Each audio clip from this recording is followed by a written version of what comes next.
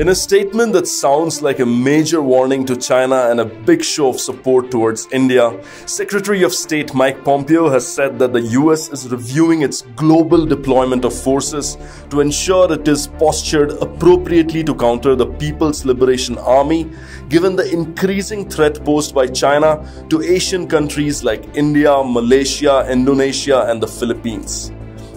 Last week, Mr. Pompeo also criticized the Chinese army for escalating the border tension with India and militarizing the strategic South China Sea.